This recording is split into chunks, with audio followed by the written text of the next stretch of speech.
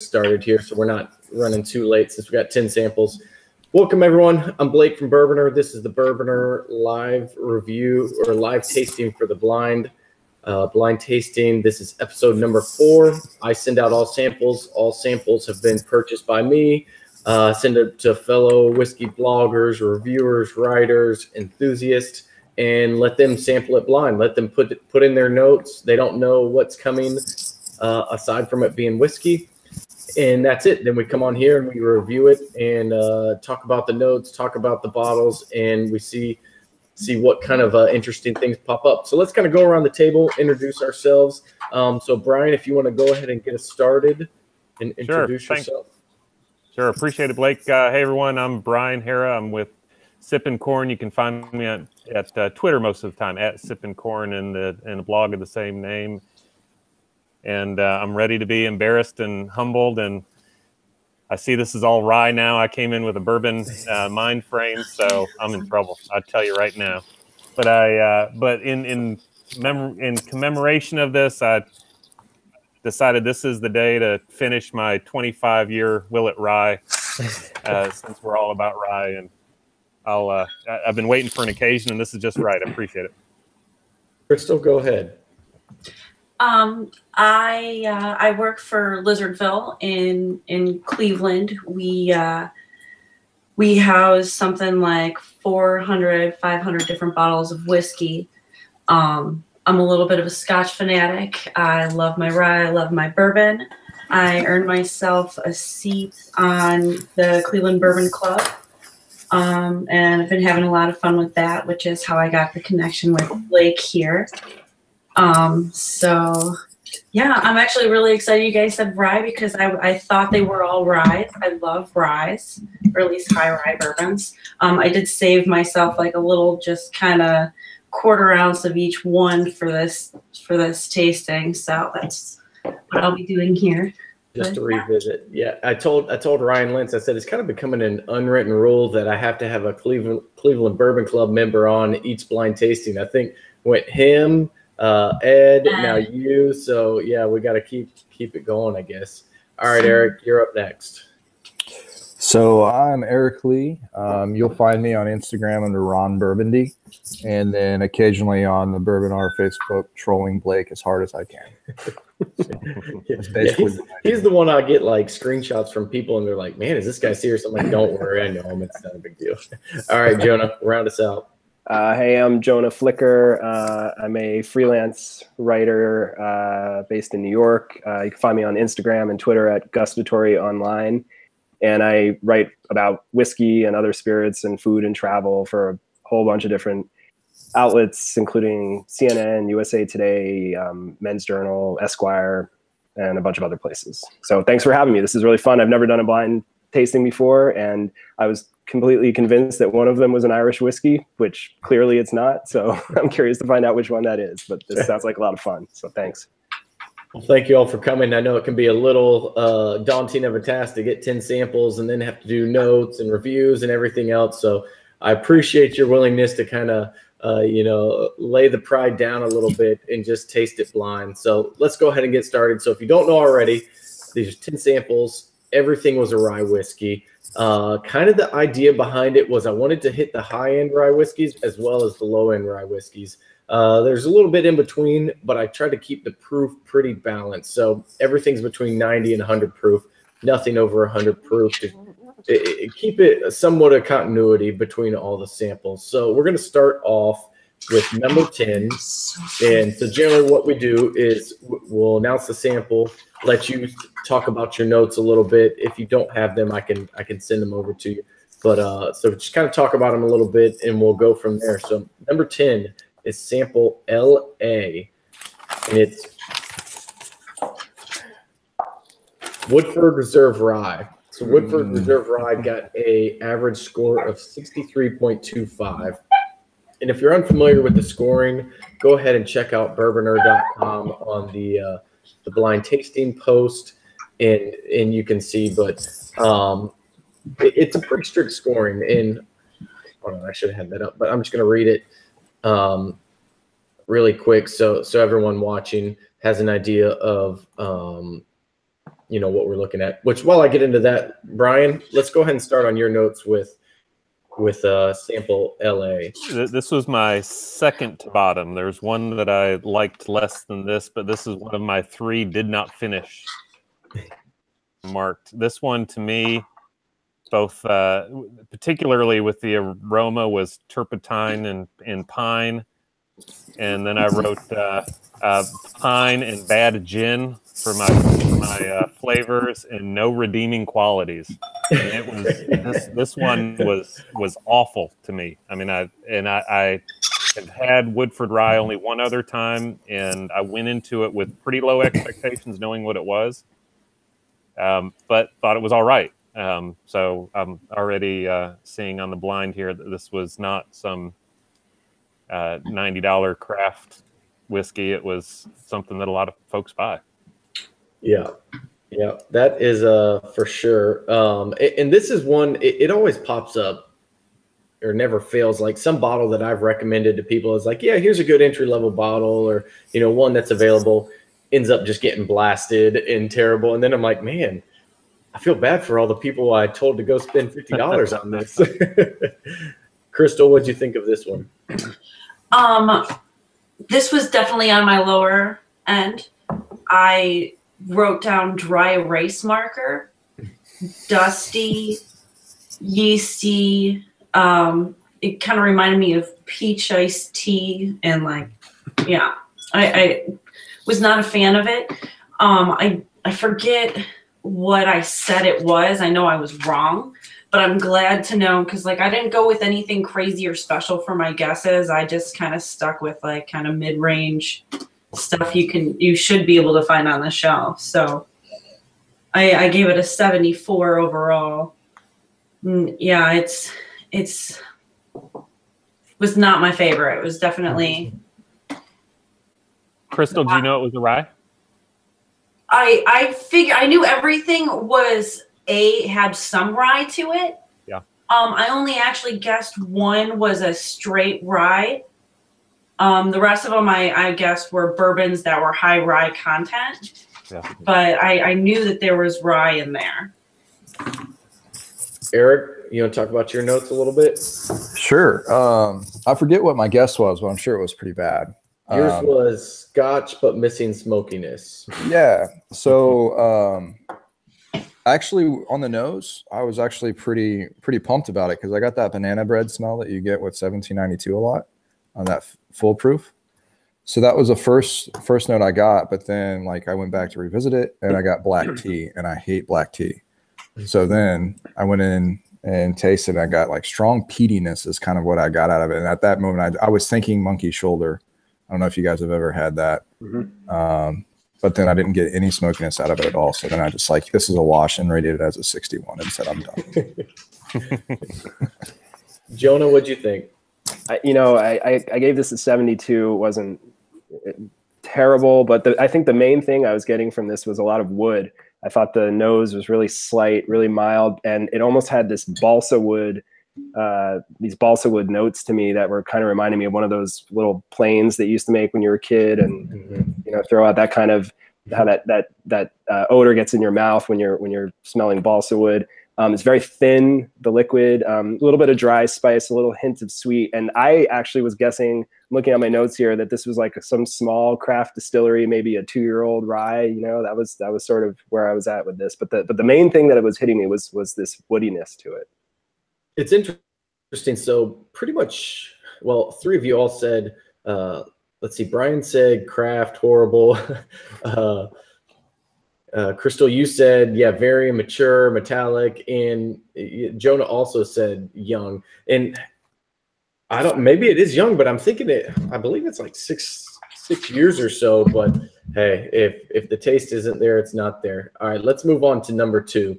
So this is actually one of the biggest discrepancies I've seen between whiskeys in a blind tasting. So sample number 9, well, ranking number 9 is LG, and LG is Bullet Rye, and it received a score of 67.5. So Jonah, go ahead and talk about this one a little bit, because Crystal and Brian are going to fight it out towards the end about what this really is. Well, I knew this was a rye. This one, I kind of was describing it as a very weak, thin, almost watered down flavor rye, kind of a limp rye. It just wasn't kind of hitting the sweet spots for me. I gave it a 65, and I was guessing Templeton. I was thinking it was some kind of, younger MGP rye. And I guess that's close, Yeah, well, I kind of leak a little bit of information out just because I can't help hold on to this. I told Jonah, I said, man, you nailed pretty much 2 of them. So this was the first one where he said Redemption Templeton, it's that MGP source, that 95% rye. So I called that a good guess. Eric, what'd you think? Yeah, I mean, I didn't mind it. The finish is what lost me on it. It was just too short, and none of the flavors really, were full and balanced in that fashion. So I rated it as a 70. So I probably averaged out that average, I guess. Yeah. So I'm ready to see the sparks fly. Let's go, Crystal. So I'm just going to go ahead and say this, and then whoever wants to jump in. Crystal loved it. She rated it a 90. Brian hated it, and he rated it a 40. Maybe the lowest score I've ever seen in the Bourbonr Blind Tasting. So that's a drain pour score right there. Jump in first, go. Wow. He actually, I just got to throw this out there. He'll, I'm sure, say it too. But the guest was Craft Barrel Gin, which apparently he got a lot of that botanical and all that kind of stuff in there. So, Brian, what'd you think? I think we know what you think. I guess well, yeah, what I think. It was. I just on the nose, this pine sol kind of aromas. So when I have an aversion to the even is on the verge of lemon pledge. I'm all right with it, but once it transitions for me to pine sol, that's where I lose it. Whether it's whatever kind of whiskey it is, and on the taste, I could see it trying to have a little fruitiness with the peppery flavors, but then it had this weird fish oil flavor to me. And then like Eric said, the finish was just so short. I was hoping for some redeeming quality there, and I just didn't get it. And I was getting all these like Blake mentioned, all these botanicals, and it was like a craft barrel aged gin was my guess.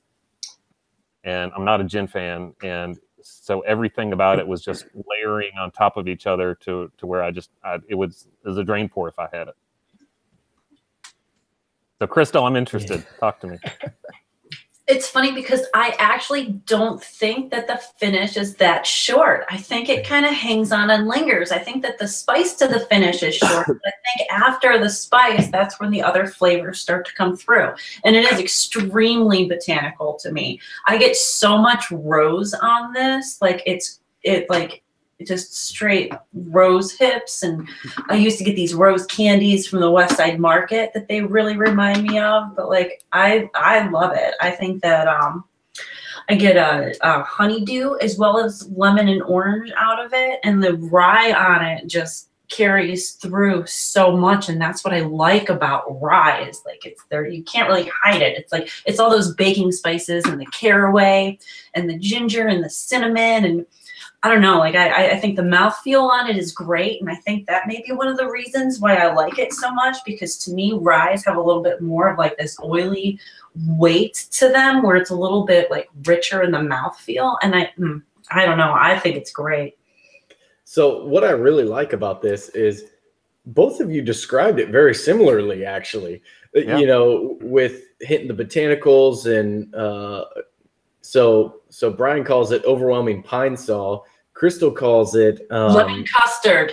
Yeah, lemon custard, some pine, roses and rye, more roses, more rye. So it's very similar. You're both describing the whiskey, but then you just come to the conclusion of, "No, I hate this," or "Oh man, I love this." So it just kind of shows in the blind tasting how much of this is subjective. You like what you like. So people enjoy fighting over it, but taste is subjective at the end of the day. All right, next up is sample TR, and it received a rating of 68.75. And TR is Knob Creek Rye. Really? Wow. Okay. Yeah. And so this is another one, man, it just falls into that category of I've suggested it. I think it's a good pour for the money. You know, what's Knob Creek Rye, 35, 40 bucks, but didn't do so well. So while you think about your tasting notes, I'm going to go through the rating scale really quick. So basically anything 0 to 60 is terrible. Bottle should be destroyed. 61 to 70, bad, flavor is off as a whole, but shows a few redeeming notes. 71 to 80 would be decent. Could drink in a pinch, but probably more of a mixer. 81 to 85 is good. I want a bottle on my shelf as a daily drinker. 86 to 90 is really good. Everyone should buy a bottle. 91 to 95 is great. This is phenomenal. I'd be willing to spend whatever it takes to get a bottle. And 96 to 100 is perfect. This is everything you want in whiskey, and it has no flaw. So the grading scale is steep. So take everything with a grain of salt. I remember the first one we did, people were like, well, they're just ridiculous with their ratings. It's like, well, we're kind of grading on a higher scale than I would typically. So 68.75 for Knob Creek Rye. That puts it smack dab, well, kind of to the top of bad. Flavor is off as a whole, but shows a few redeeming notes. So let's see who's up. Let's go with Eric. What'd you think of sample TR? Yeah, I mean, I don't think it's that bad.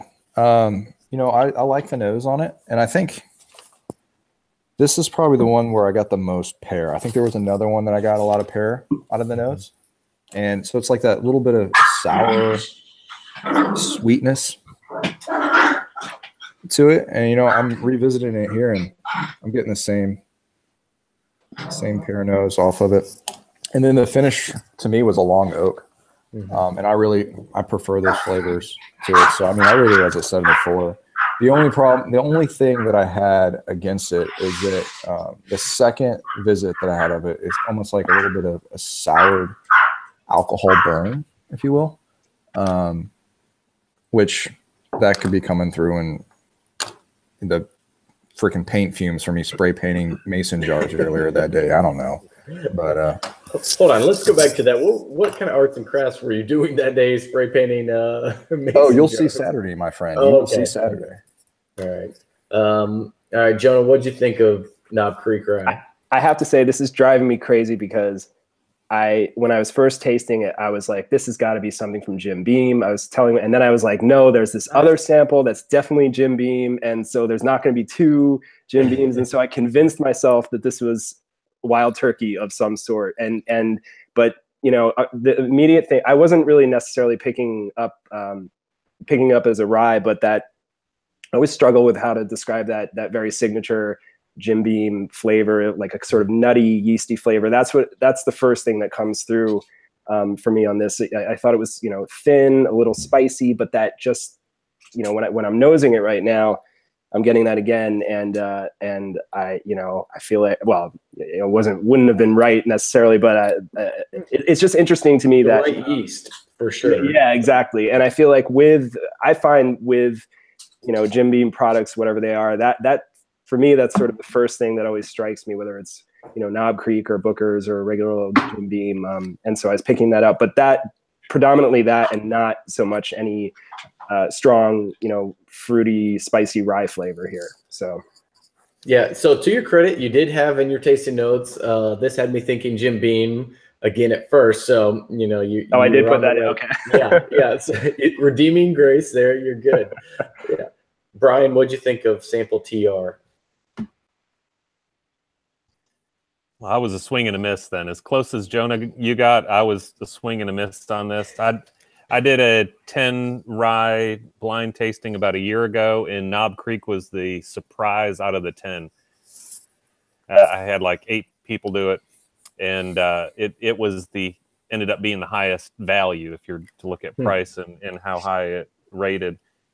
This one, I thought on the aromas, it was competing between good things like summer grass and Old Barn. Those are things that I like in my aromas. But then I got this model airplane glue in the nose too, and this kind of chlorine flavor in the taste. And So I ended up rating this my third lowest. So I guess same spot where it lands here.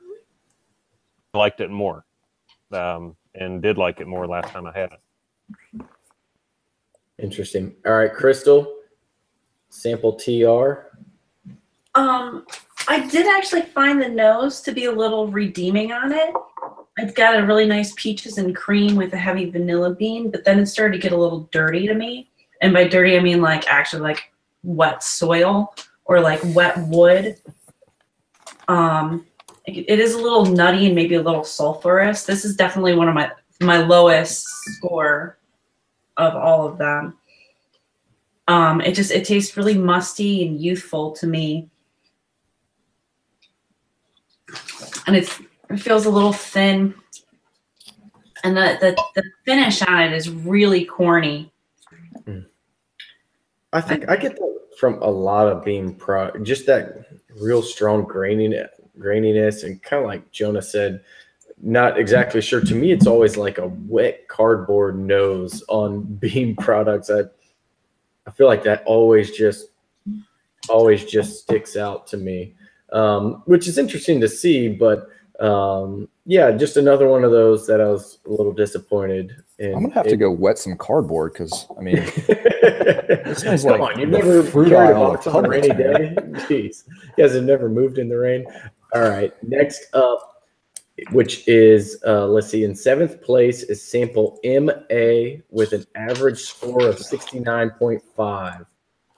This is Baby Sazerac. It's a Sazerac 6-year-old. Oh man. Which, whew, man, I feel like I just thought this tasting was going to blow it away with the lower level whiskeys. But to my surprise, a lot of these. Yeah, I got some really refined palates. They're just getting aggressive on some of my favorite daily drinkers. So, Eric, I know you're a big Baby Saz fan, mainly in cocktails, I guess, but talk about this one a little bit. Yeah, so I normally use Baby Saz for my Manhattans. I mean, that's my go-to.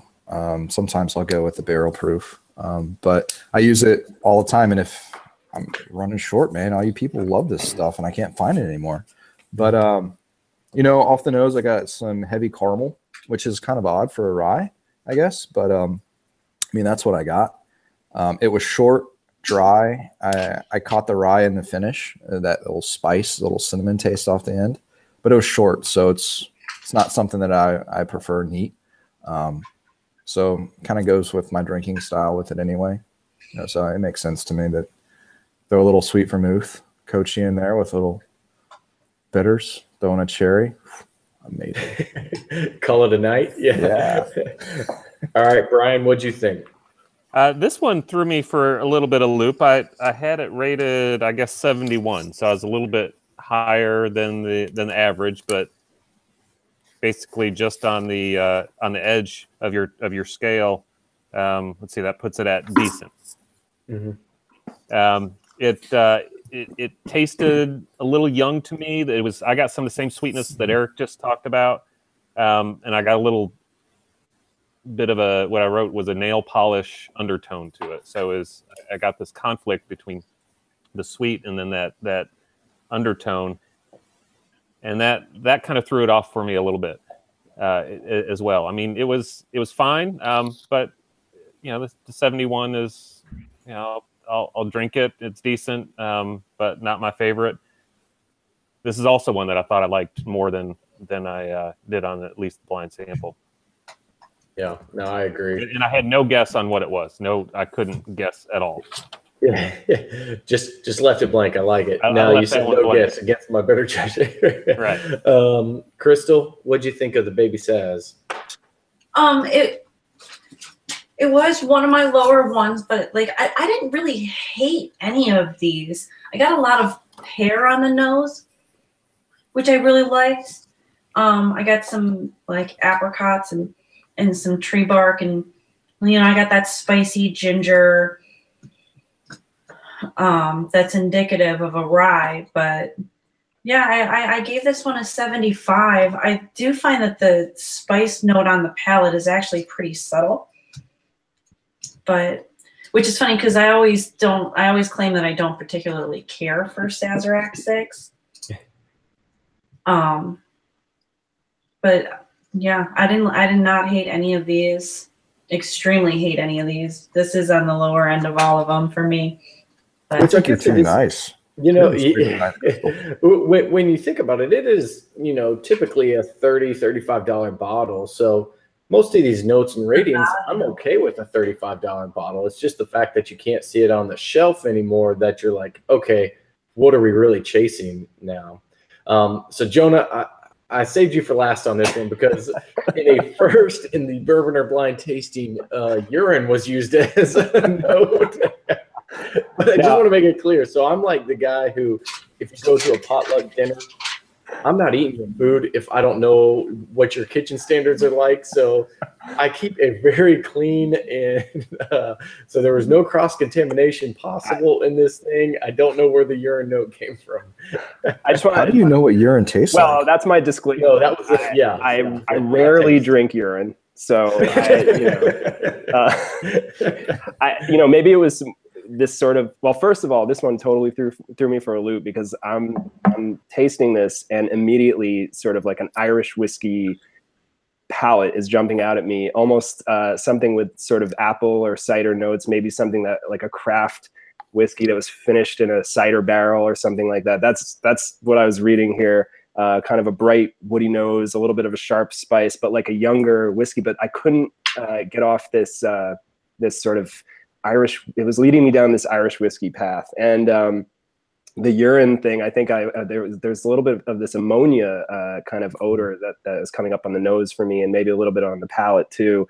And that just was the first thing that came to my mind. But I gave it a 73, so clearly the urine wasn't a complete turnoff for me. I feel like though, like once you hit that flavor note in a tasting, you're like, well, I can't do anything much better than a 73. So yeah, that's really interesting to me to find out what this one was, and that's kind of crazy. Interesting. That's good stuff. Hey, the good news is that maybe people watch this and they stop buying it. So so I actually don't have a bottle of that behind me tonight because I finished a bottle a few nights last weekend or something. And I swear my wife threw it out. She swears she did, and so it's missing. And then I knew I have a couple unopened ones too, and I like searched everywhere, I couldn't find it. So apologize for not having the bottle in the picture, but I think everyone will be okay with that. I came over and I thieved them. That's what I did. Yeah, no, I wouldn't be surprised by that either. So, so number 6 in the tasting is sample AJ. And it got an average rating of 70.75, and it is also the cheapest bottle in the whole tasting. It is Jim Beam Rye. So what's that run? I think I paid like $20 for it or something. Yeah, 19. I think like Winn Dixie gave me $2 off for some reason, so I may have paid 17 or 18. So AJ is Jim Beam Rye. So Jonah, you actually got this one. I'm going to call it right because you said Distiller's Cut or something Jim Beam. So talk about it. What was it that really stood out that you just said, hey, this is a Jim Beam product? Well, again, it's kind of like what I was talking about before, where Jim Beam, particularly when it's just the sort of core range of Jim Beam, always immediately jumps out at me with that yeasty, nutty, corny nose on the palate. I like your wet cardboard note. Actually, that's interesting, and I like most of those Jim Beam products, and so some of those funky notes kind of can be appealing if there's a time and a place for it. This one though, the rye was not jumping out at me at all that it was Jim Beam rye, but I was thinking maybe Distiller's Cut since that's a new release, but I was pretty positive that this was Jim Beam, and I gave it a 75, which is probably actually what I would, if I knew it was Jim Beam rye, that's probably the same score I would give it. It's good in a pinch, and it'll make for an okay cocktail, but it's not something I'm gonna look for too hard. But yeah. Good news is you don't have to look too hard because it's probably every bar. Yeah. Crystal, what'd you think of the Jim Beam rye? This was in my bottom 3. I gave it a 74. It has a very like refined sugar taste to it, like straight, like just white sugar, like a spoonful. I got a lot of hay and corn and straw off the top and a little bit of black tea notes. It has a really interesting texture to me. And almost, again, I think this one felt a little bit metallic again. And it does have a weird creamy mouthfeel, which I almost found endearing, and I didn't want to hate on it too bad, but it was, yeah, again, I didn't completely hate anything, but this was in the bottom 3 for me. It's a little ashy too, I think. Yeah, I think ashy is a good way to describe some Jim Beam products. I get that from a couple different of the Jim Beam products. Not as much as like the high rise stuff, but definitely on the Jim Beam line, I get that. I see that. Brian, what'd you think? Yeah, I was hoping that Jonah was going to say this was the one that he thought was the Irish whiskey, because and maybe what he's calling yeasty and what Crystal's saying is hay is what I was interpreting as barley, because I was getting a lot of malted barley on the flavors, and so that totally threw me on what this was. I really liked the nose on it. I thought it had that furniture polish that I like. That's on the verge of being oak, but it's more furniture polish than oak. To it, it was smoky. I really dug the nose. I was fine with the flavors. The finish fell off pretty quickly for me, so I gave it a 71. So pretty close to the average. And I don't think this is one that I've ever had before. At least that I never had a Jim Beam rye. Yeah, never had the normal Jim Beam rye. Not even in the yellow mustardy bottle. That's not even the old mustard yellow. It's funny, whenever I was going to the store to grab some of these bottles, I'm like, somebody told all the brands that, hey, green makes people think rye and grassy and spicy, and because every single bottle is green. Yeah. Jim Beam, it's now green. Knob Creek, it's green. Green back label. Woodford Reserve, green. Bullet Rye, yep, you guessed it. It's green. It's like, I don't know if they're all using the same, what would that be, design firm or something? What it is. But anyways, that was a quick aside. But Eric, what do you think of Jim Beam rye? I like Jonah. I got a lot of those grainy notes on the nose.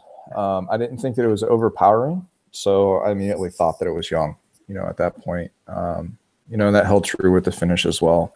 I got a little more alcohol out of this one than any other ones, which again could just come down to age on it. But that ashy taste that you're talking about, I kind of equate that to chalky almonds is what I put down on it. It's you kind of, I don't know how to really describe it, but between chalky almonds and ashy, I think is the best way to try. It kind of leaves that weird kind of residue in your mouth a little bit, I guess. Almost like you just went outside and cut a 2x4 and then inhaled with your mouth. So you're saying you've never smelled wet cardboard, but you've gone and inhaled a 2x4 before? Okay. Well, you cut it with the salt, so you get the sawdust. There you go. I'm going to count it. Not a construction worker. I don't know. Yeah, neither am I. No calluses. Actually, I have one now. Yeah. So now we're moving into the top 5. So kind of how I broke these out, I would say there's kind of the lower rung on the price range, 5 samples in the lower rung, 5 samples in the price, or 5 samples in the higher price rung. Unfortunately for the buyers, all 5 high-end bottles scored in the top 5. So we do have a big surprise still left, but yeah, it was just interesting. So, that kind of goes to say there is a little bit of quality in price, at least in these rye samples, which I guess that's kind of what you want to see. If you spend more than $100 on a bottle, you hope it's going to be good. Here's what's interesting. So next up is sample DB at number 5. 71.25. So if you're doing the math, that's 0.5 higher than Jim Beam rye. And DB is Michter's 10-year rye. Wow. So that's a 2017 bottle. And actually a bottle that I love, to be honest. So let me scroll down to my notes for DB. Yeah, so it's kind of all across the board on this. So Brian and Jonah, you guys both scored it a 70 based on this. So Brian, why don't you start us off on this one? Sure. This one I liked, and I ended up docking on the finish. The finish was too short for me. But on the aromas, I loved the baking spices. This is one where I got some pear in. I'm interested to see if Crystal found pear in this one too. But I got pear and I got some caramel, but I really was digging the baking spices on the nose. I got a little bit of a mint in the taste, which I always like it when I get a mint kicker in a whiskey. But it was nice and earthy, and I had some tobacco flavors. So I was really liking it, and then was disappointed in the finish, and that's why I ended up lowering it from what I may have done just on the nose and the taste. So not to steal Crystal's review, but so she also has, there's like no finish. My mouth feels left dry and empty. So Crystal, what'd you think of this one? This was in my top 3. I scored this one an 80. The nose, I got a really rich caramel sweetness to it, but then it got really earthy and mushroomy and meaty. And like I got like a cigar box, like full of cigars, like the taste on it, I got a little red hot cherry right off the front, and to me that's where all the flavor was. It was all up front. The middle was pretty thin, and again, like the finish I said was dry and airy. I did not pick up pear on this. I got chocolate. I got a lot of chocolate cocoa nibs. I did get a little bit of that mintiness that you're talking about. It was a little bit bitter too in the middle. It was like kind of spicy and then bitter, and then it was gone. But I liked it. I liked the nose best on it, and then kind of like my overall score was pretty high. But I like the mushroominess. I like the meat. Yeah, no, I think it has a lot of that, and whenever I taste it and kind of review it, I get like a lot of like black tea and kind of like a peach tea kind of thing. So it's interesting to see everyone else's. Jonah, what'd you think of this sample? This is another really interesting one to me. It's a rye that I thought that I really, really liked, and I gave it a 70, which is getting towards the dark side there. I was getting, so what really threw me off is I'm getting this rich caramel fruity nose, which was sort of appealing. I'm tasting it, getting a syrupy texture, nice syrupy, almost cherry flavor. I think Crystal maybe mentioned that too. And then there's this, like, I think I described it as a barrel finish sheen that was kind of coming through. And I was like, is this some whiskey that has like a wine barrel finish or something? There's something, it was kind of making me think of those collaboration releases that came out a couple of months ago. There was the brandy finish and the some other wine finish from the Bardstown and the brandy. It's brandy distillery in Louisville. Yeah, Copper and King. Copper King, yeah, Copper and King. So it was almost come to me. It was almost making me think maybe it was one of those. And so I think ultimately what I was saying is it doesn't completely sit right with me. It doesn't completely drink right. Not terrible, but I'm pretty shocked that this was Michter's 10. I think I guessed maybe it was. I was thinking I would be wrong about the collaboration, so I went with an Orphan Barrel release. So. Yeah, I think age is a really tough thing to taste blind, and I think that shows up in a lot of these different releases. When you're looking at it, it's 10 years old or maybe a little bit older, depending on the barrels they used. you kind of perceive it differently, I think. But then when you're tasting it blind, it's like, man, is that harshness or is that, more of that oak that I'm tasting coming through? So Eric actually had his pick was Jalen Ramsey. So Eric and I are both from Jacksonville. So if you're not watching the Jaguars right now, you are missing out. But that's right. Aside from it being Jalen Ramsey, Eric, what'd you think of Michter's tenure? I didn't really have a lot for this one. I think that I even, when I first tried it, I just kind of put it off to the side because the only thing that I could really pick out of it was it was basically a spice bomb to me. I mean, it kind of overpowered me a little bit at the finish to where I was just like, yeah, screw it. I'm not going to drink this again kind of thing. But yeah, and it goes well. You had an initial DB, defensive back, Jalen Ramsey, a little spice bomb out there in his mouth and shutting people down. Yeah. So the letters are actually in this one, it's all initials for, my family and then all my nieces and nephews. So I like to switch it up every time because I read a story that was like, hey, if you label them 1, 2, 3, 4, 5, it can sometimes throw people off and they'll automatically think number 1's the best. So I try to just do random as I possibly can. That random enough that I can still track it in my own mind. But yeah, so DB would be my wife's first name and initial, not defensive back, Jalen Ramsey. But see, the thing is you've done that before. You've done the name thing. So I was trying to go through and pick all the names, and all I got was MK. I can't believe it didn't get DB. You didn't even get apologize. Because, you should. BL? Come on. Not Larson? Jeez. All right. Next up, number 4, which is going to be a surprise to some. So sample number 4 ranking number 4 is sample JK, and it came in with a score of 78. And that would be Sazerac 18 year from 2015. So we're talking pre-tanked Sazerac 18. If you ask me on the street, I would say it's one of my favorite rye whiskeys, up there for my favorite whiskeys.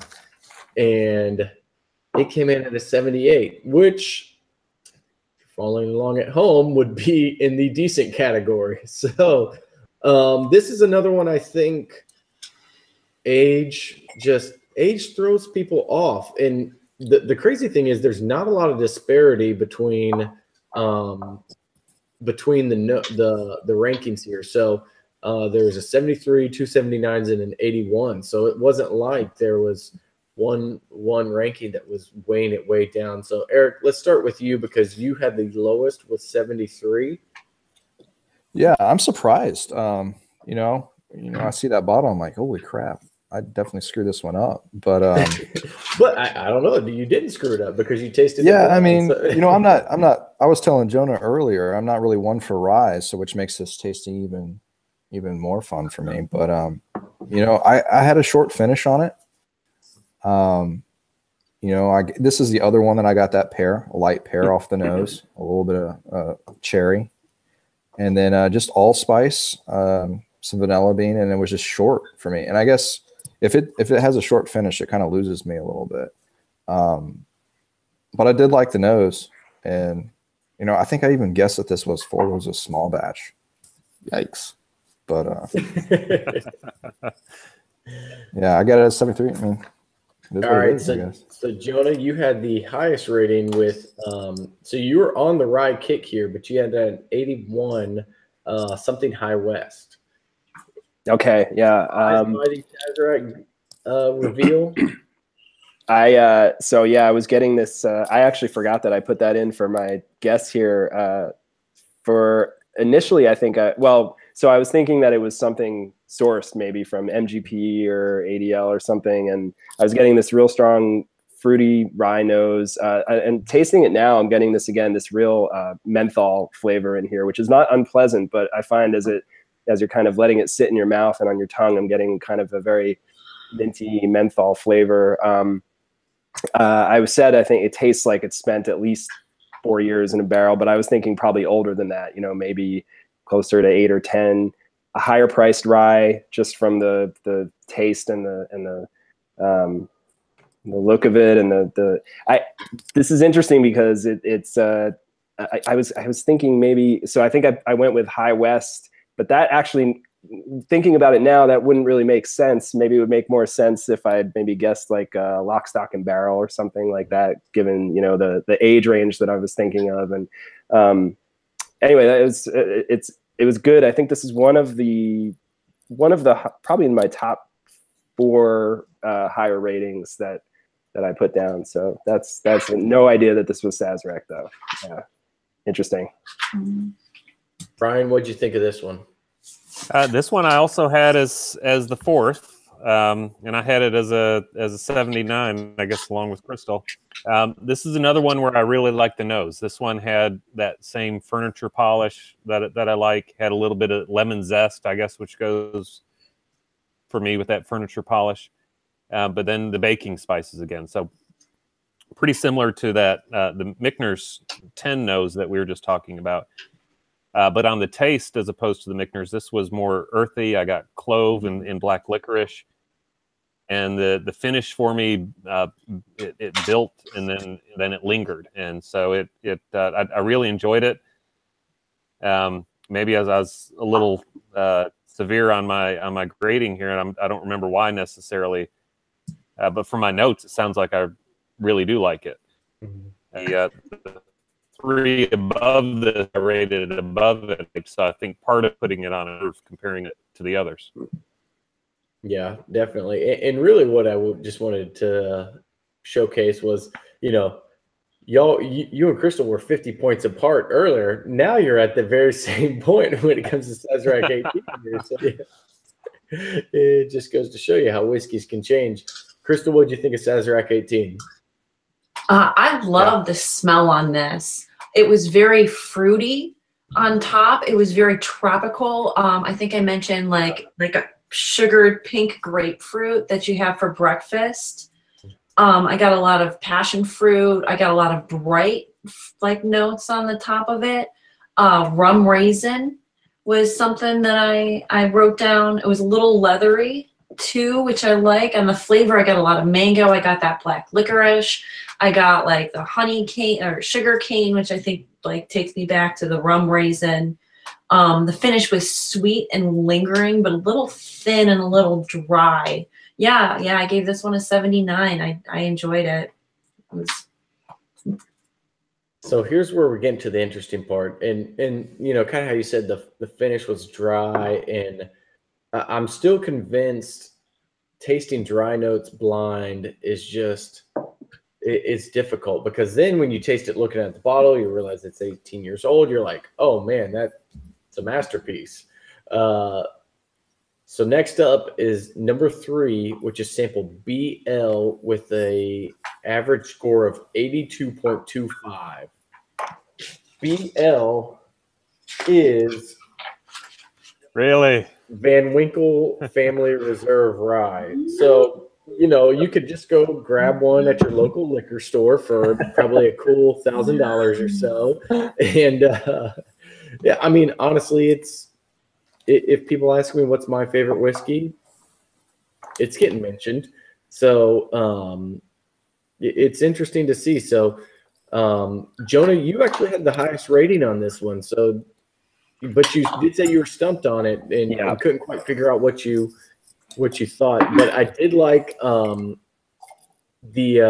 tasting note you put in there. What's Manischewitz? Manischewitz. For all my fellow Jews out there. Yeah. I'm going to steal that tasting note, because I'm like, oh, that's so perfect for a lot of different ryes that I taste, because I've had it before. I'm like, man, that really fits in. So talk about this one a little bit. So I was kind of at first thinking that I really liked it, but I was thinking that maybe it was that it was a rye, a higher proof rye. Though I think ultimately my guess was maybe the Lock, Stock, and Barrel or one of the Cooper Spirits higher proofed ryes. I was getting some real sweetness on the nose, some nice almond notes on the palate, sort of bitter roots, kind of maybe like if you're walking through a shop in Chinatown and you're kind of smelling those bitter roots and herbs, kind of that kind of flavor. And then the Manischewitz thing is sort of this intense, sweet grape flavor with a little bit of like a weird funky sourness to it. That's why I thought of the Manischewitz. You know, did not have any clue that this would be Van Winkle, but I gave it an 86. I liked it a lot. And yeah, again, another very interesting reveal. So yeah, which, you know, 86 puts it in that really good category of, you know, really good. Everyone should have a bottle. I agree. Right. Everyone should have a bottle of Van Winkle. Right? Yeah. The platform I stand on is, you know, everyone should have a bottle of Van Winkle rye. So next time you should just send out full bottles of this instead of samples. So, yeah. Once I hit the lottery, that will definitely happen. Right. Is that going to be your gift for all the Bourbonrs next year? Yep. Every single email subscriber will receive a bottle of the Van Winkle. You know, High West is doing it. You got to do it. Yeah, the drunken promises made on the Bourbonr Blind Tastings. All right, Crystal, what do you think of this one? Because you actually had it rated a little bit lower, so I'm interested to hear what you thought. But all the flavor notes make it sound like something I really want to drink. So yeah, sometimes when I go back and I read my notes, I'm like, why didn't I like that again? Because I don't love it. I don't love it. I do. I do really like the nose on it. I got that almond. That funky, sour, weird grapefruit note you're talking about, I think I attributed it to kiwi. I put kiwi in there. I put red berries in there because it's kind of tart, and it's an interesting fruit. I think I wrote persimmons in the book. I don't know if I put those on my notes that I sent you. It was a little astringent to me, yet it had this rich and buttery texture to it. It was a little minty and cooling, a little ashy. Yeah, I gave it a 75. I didn't love it, and honestly, tasting it still, like knowing it's Van Winkle, I don't love it. I wish I did. Which I think that's kind of an interesting thing because, you know, this, while it says 13 years on the bottle, you know, it's rumored to be more like 16 to 18 years. I think it's Old Medley or something like that. Yeah, I think it's Old Medley. I'm sure somebody will correct me in the comments. But, you know, it just is interesting to see how flavors and that kind of thing hit people differently. So, Eric, what do you think? You actually had this rated fairly highly in your lineup. So, surprised by the Van Winkle rye? A little bit, because I had just told a guy that it's overrated, like less than 24 hours after I tried it. But no, I rated this the second highest, and I liked it. The finish is what sold me on it. It was a super long finish. I thought it was well balanced. You know, it wasn't overpowering in the spice, which I found a lot of that tends to happen with some ryes. Not knowing that it was a rye, though, I still liked it. I didn't really get anything that was bad out of it, but I didn't get anything that was just everyone's got to have this bottle, you know. Yeah. So looking at what you just, you know, revealed to us, I think I'm still confident in telling the guy that it's overrated, but it's still good. Are we talking at retail prices? Or are we talking at secondary prices? Oh, retail, I'd probably pick one up. Secondary, no, and I'd buy a kitchen table instead. So just so anyone watching this knows, Eric many times in Jacksonville has told me, hey, this was several years ago. Hey, they're charging $100 for a stag. I'm not paying that much. You can go buy it if you want to. Or, you know, he did it on he's done on pretty much any antique collection pick over the years. Well, they are way overcharging at $110. I'm like, cool, I'll go grab it. So yeah, I left 8 stags in 2014. Left 8 stags on the table for you. Yeah, kicking myself now. I appreciate that one. Gone are the days of Mr. MSRP. Yeah. All right, Brian. So this is actually so me and Brian had talked about doing a rye tasting a long time ago, man. This was 6 or 7 months ago, and I was like, yeah, you know, I'd love to have you be a part of it. So I tried to sneak him in, hoping he wouldn't figure out that this was the rye tasting we talked about like 8 months ago. So what'd you think of the Van Winkle rye? This I had 1 point lower than Jonah, so I had this at 85. Really enjoyed it. I loved how just seeing how dark it was and how it stuck to the glass. I knew it was going to be. I was hoping it was going to be something good. I got this grassiness and leather and cinnamon and spice and some tart fruit in the nose, so I really enjoyed that. It had this earthy clove richness that I liked in the flavors. What I wrote on the bitterness was some old coffee bitterness, but it really didn't bum me out either. But I usually don't like that bitterness, but the old coffee bitterness was all right. And the finish was fine. I was hoping for something longer out of it. 85, I definitely liked it. Yeah, definitely. I mean, there's no denying it's a great whiskey. I thought I would like it more, knowing what the reveal is now. That's the thing is, should people be paying $900 to $1,000 for this whiskey? I think everyone sampled it and would say you're wasting your money. But you know, that's kind of the age we live in today's bourbon. So, all right, let's go with number 2, which is so number 2 is sample BW with an average rating of 82.75. So half a point higher than the Van Winkle rye. 82.75 is E.H. Taylor straight rye. I said E.H. Taylor. I said single barrel, but I still said E.H. Taylor. There were a couple very good calls. Yes. Calls in this tasting. So Crystal, go ahead. Let's talk about this. What gave it away that it was E.H. Taylor? So I love E.H. Taylor. I love E.H. Taylor. The small batch, like every time I see it, I'll grab as many bottles or is on the shelf. Like single barrels, I'm a little bit more weary of because, you know, single barrels. But I always get like this pineapple and chocolate on an E.H. Taylor.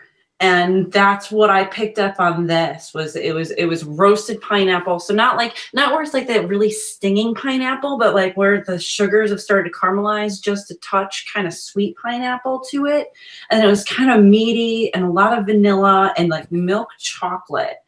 It was a little astringent on the nose. I got a little bit of like those nose stinging spices from it, which is why I should have thought it was a rye. But I loved it. I gave this one an 82. The taste was, you know, those baking spices, the cinnamon, the ginger, rye, caraway, custard. I like to use custard a lot in my words. It was herbal and minty and full. It had a nice spicy finish to it. Yeah, this was one of my my top ones, and yay, I knew it was an E.H. Taylor. So part of the reason why I love doing this is because reading all these notes, knowing what it is, knowing you've tasted blind. So you had the taste is peppery, cinnamon, ginger, clove, caraway, and rye. And it's like, oh my gosh, she's like right on it. And then it's like, and then I don't even say rye. But I think your mind still plays tricks on you a little bit of like, I think it was really set in bourbon.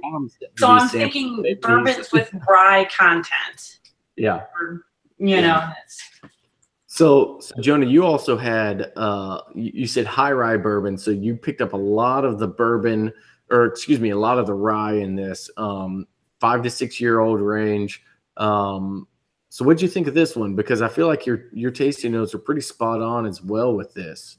I mean, I agree with a lot of the notes that Crystal was just saying, especially when you're talking about the sort of burnt I think burnt fruit kind of flavor that you were talking, grapefruit maybe, were you saying? Roasted pineapple. Yes, that's a good. So I was getting a little hot. First of all, I also this is one of my favorite ryes. I had no idea that this is what it is, and I think I was guessing something like a Wild Turkey Decades or Master's Keep or something, like a high rye bourbon that was, you know, on the age. But I again, that doesn't quite go with what I put in the tasting note in the 4 to 5 year range. But anyway, I was a little hot on the tongue. I was getting that rye spice, some grapefruit notes, burnt orange, sort of, you know, tasting it now, I'm getting some marzipan in there too. But the burnt orange definitely is still leaping out at me.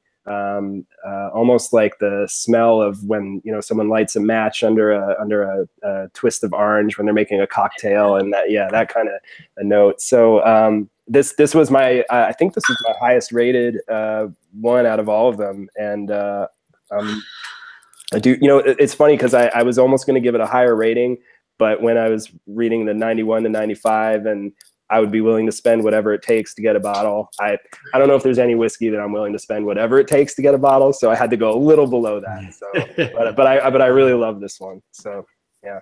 The good news is you wouldn't have to spend all that much to do whatever it takes, which is kind of why I like this one being in here. Eric, what'd you think of this one? Because you actually had the lowest rating here, so you weren't a fan. Yeah, I mean, like a lot of the guys on this call, I mean, I'm looking at my notes here, and I'm kind of wondering why I put that number. But you know, I got floral on the nose, like dark floral, probably like, you know, chocolate covered raspberries or something. And just to preface this, I'm more of the guy who rates things based off the number of realies that I have. So like if it's good, I give it 4 realies. So. But so how many realies was this? 2? Was it? 2 3/4. No. But so I got a lot of clove and cinnamon off of it, and I got that a lot of rye on the taste, so I could taste that it was a rye. Probably didn't write that down. I probably called it tangy toenails or something like that because I have my own thoughts on guesses too. But yeah, I mean, I thought it was decent. I rated it as a 77. So. Which is, that's my 3rd highest. So it's pretty stringent. Tough grader. Very tough. Yeah. You should see the emails I get from him on correcting my grammar on Bourbonr blog post. It's even worse. So Brian, you had the highest rating with this. Yeah, this was my number 1 with a 90. I thought the nose was subtle. I thought it was lower proof than it is, than I know that it is now. And I guess that's part of its subtleties. But I got oak and leather on the nose, I really like. And I always like when the flavors are bigger than the nose, and that's what I got here. I got the subtle nose, but then I got this big, robust, this rye spice, this black pepper, this earthiness on the flavors. I got the nice lingering finish, and this checked all the boxes for me. And I had no idea, and my mindset was on bourbon. And so I was about as far away from a high rye bourbon, and, you know, looking back at this now, I can't imagine why, but why I didn't pick up more of these as being rye, and some of them not even high rye bourbons. But this checked all the boxes for me. Really, really enjoyed it. Which I think, you know, you get a lot of more of these traditional rye whiskeys, which, yeah, they're probably around the 60 to 65% rye, you know, more of that Kentucky rye, not the MGP 95%. I think it just comes across as, you know, more of a high rye bourbon, a spicier bourbon. It doesn't just exactly kick you as much as you think it does whenever you're drinking, looking at the bottle, saying that it's rye whiskey. But it's interesting to see. This was one I'm glad did well, because it's one that I love, and for whatever reason just doesn't get a ton of attention, I would say. You know, it's one that's on an availability scale, I'd put it at Yeah, probably a 7 because you can find it most if you look stores, and it's not just crazy rare. So, but it's not sitting on the shelf like a Jim Beam rye either. So I think it's one worth searching out. So It comes the with final. a cool Go ahead. comes with a cool tube. Yeah, that's even better. Right. It's all about the packaging, man. Marketing and packaging. Orphan Barrel tells you that.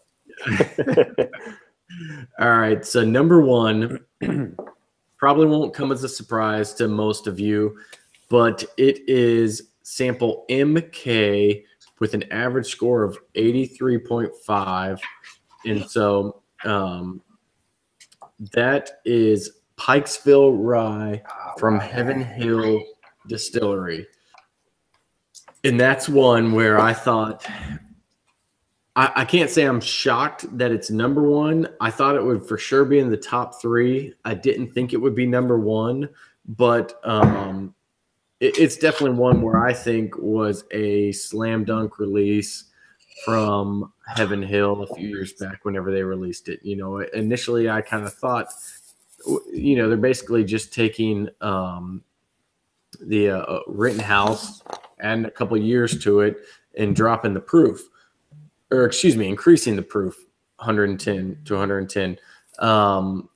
But it's one where once I tasted it, I was like, wow, this is something pretty good. So let's go in order. So Crystal, tell us your thoughts on this one. So I gave it a 77. I wasn't crazy. Where's my other? I wasn't crazy about it, but I did enjoy it. Like I may have mentioned a moment earlier, custardy tends to be a word that comes to mind. And I think that's because of the rye itself. Again, to me, it can be kind of like rich and oily. Maybe that's where that custardy comes from. But I got a lot of almonds on it. It smelled high proof to me. I put vanilla extract. It was very nose warming and astringent. I do pick up a really nice caramel tone and maybe like some grapes. On the palate, it was a little medicinal, a little licorice. It was oaky. The finish was really nutty to me. I got a really nice coconut on the end of it. So yeah. Yeah. No. Lemon in there. Oh, buttercream frosting. That was the one note I was looking for. No, you kind of had me at buttercream frosting. Anything described as buttercream frosting, I'm like, yeah, I'll drink out of that.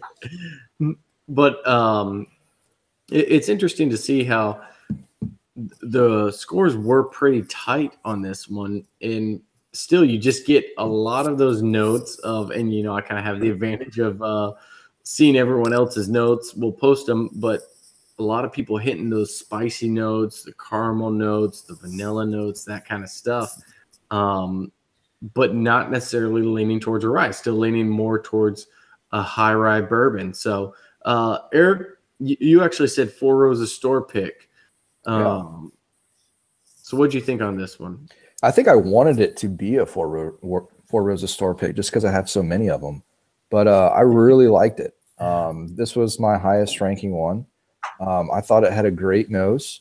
I got a lot of floral notes off of it. The taste, it was a full cherry, dark cherry taste to me. I thought the finish was fully balanced. I mean, all the way through, it was great. Had a long finish on it. And, I don't know. Maybe it's because I thought I knew what the initials were on the bottle. Maybe it's because I wanted it to be a Four Roses barrel pick. I don't know, but it was great. Luckily, I know where like 4 bottles are, and they're priced good. So I have a job tomorrow.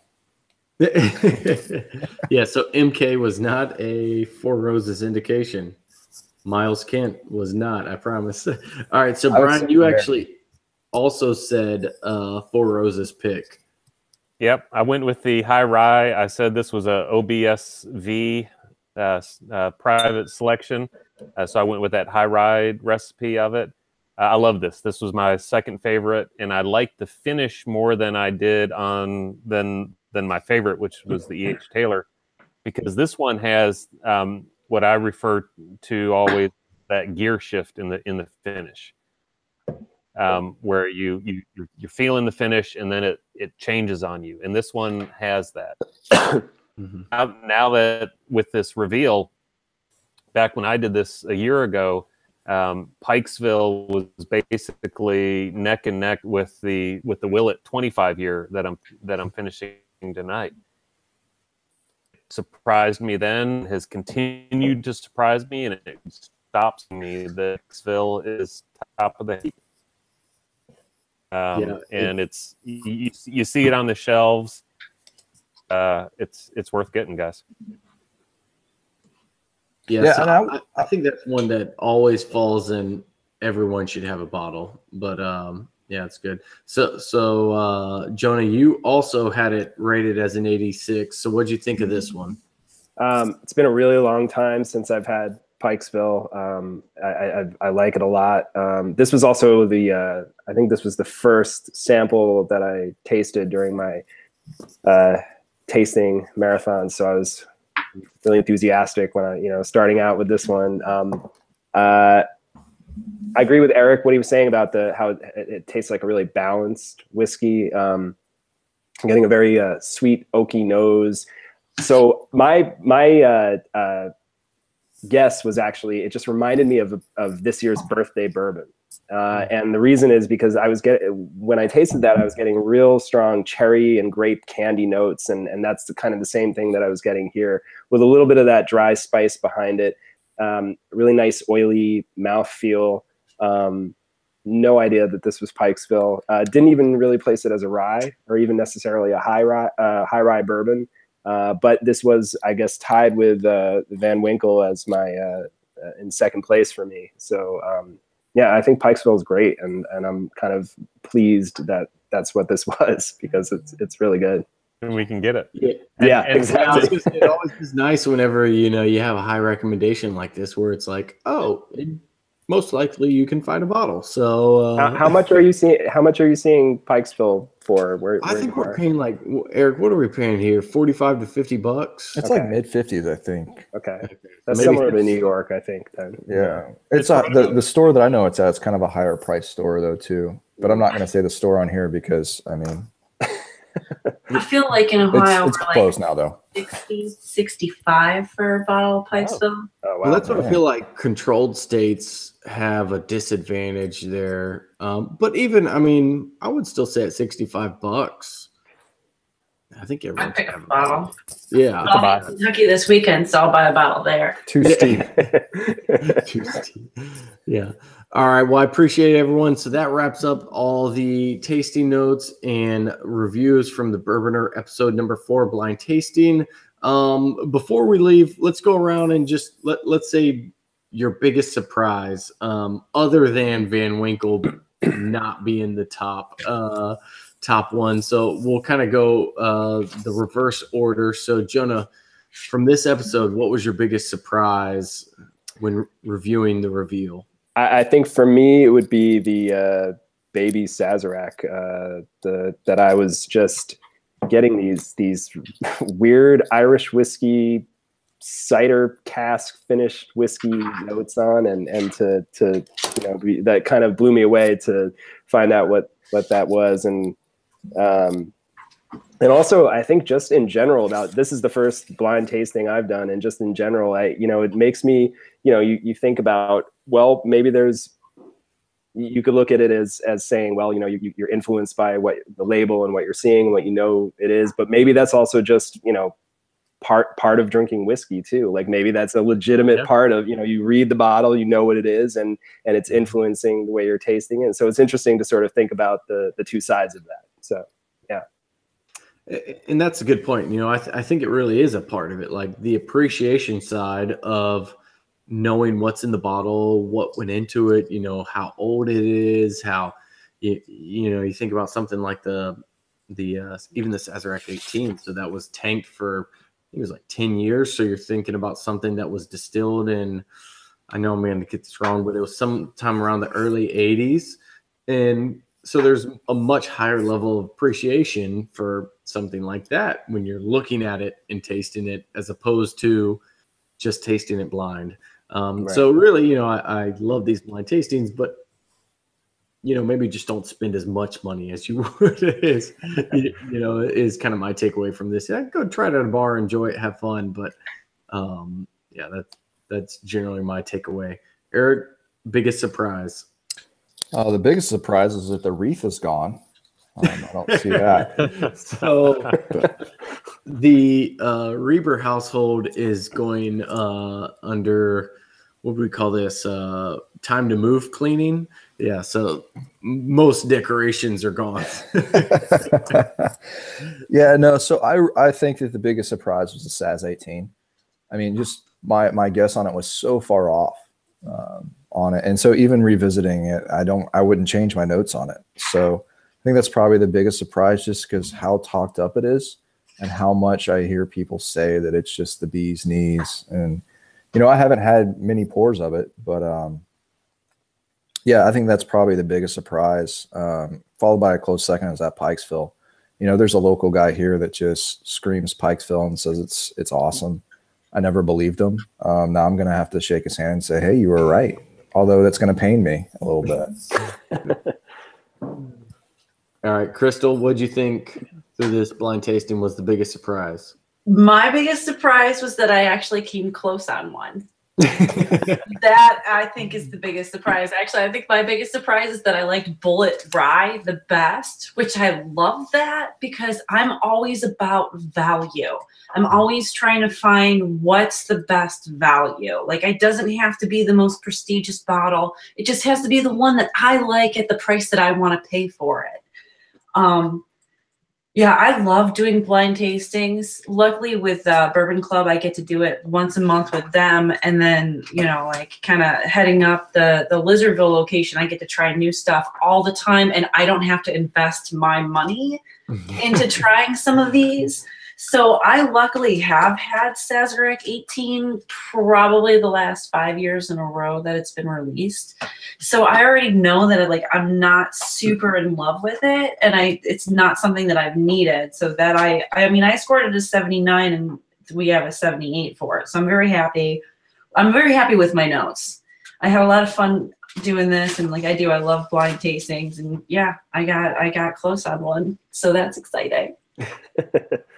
Very good. All right, Brian, wrap us up here. Biggest surprise. Sure. Biggest surprise on the bottles probably is the Knob Creek. I thought it was better than third to the bottom. I ranked it third to the bottom, and the average was third to the bottom. And I always thought that was good for the value. Pikesville, like I say, shouldn't surprise me anymore. I suppose it still does, but it's a strong buy. And then most surprising overall is how off I was on all of these as far as guessing brands. And as Blake saw in my notes, I just sort of stopped. I said the bad ones were all craft, and I had some way off bourbon guesses on some of these, and then I just stopped. And that's part of what's great about doing the blind. It really doesn't matter what it is. It matters whether you like it or not. And and that's really what helps you figure it out. So I appreciate being part of this. Very good. Well, thank you all for participating. Like I said at the beginning, subjecting yourself to this kind of not necessarily criticism, but just putting it out there, putting your tasting notes, talking about it, and putting your rankings. So it's always fun to do this. Once again, thank you everyone for listening. This is the Bourbonr Blind Tasting, episode 4, the rye whiskey tasting. So thanks for watching. Appreciate it. All right. Thank you.